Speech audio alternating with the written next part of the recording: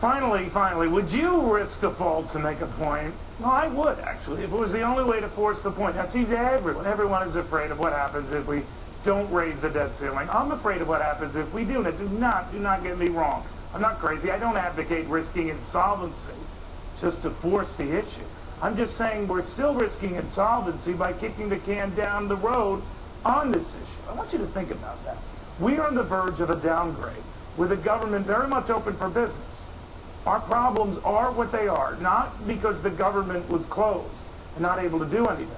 Our problems are what they are precisely because the government is open and doing lots of things, most of them wrong, like spending money we don't have, and on scores of entitlements whose very liability we can't sustain. So they know it and we know it, but they do nothing about it.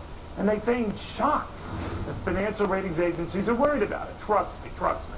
Our financial house of cards is crashing down, debt limit or no debt limit. I just don't know the exact trigger. I do know the markets will push that trigger, though, whether we default on our debt and make it very abrupt, or we keep piling on our debt and we just make it very, very painful. One way or the other, we are going to get hit because these numbers just keep spinning by. And it's going to get ugly, my friends. But I know it's going to get Washington off its collected behinds because nothing wakes you up like staring at death. We've long ignored the Grim Reaper. Maybe it's time we became better acquainted. Maybe it's time we were shaken to the core. Maybe that would shake us to our senses and start accounting for our dollars and cents. Now, I don't welcome such a day of reckoning, but I reckon it is the only way we'll reckon, period. Someone likened it to me once about being in college. You know, you have a big exam, and you know that exam date's coming, right? And you're waiting and waiting and waiting. You're putting off, and then the night before, you pull an all-nighter because you know this is your last chance.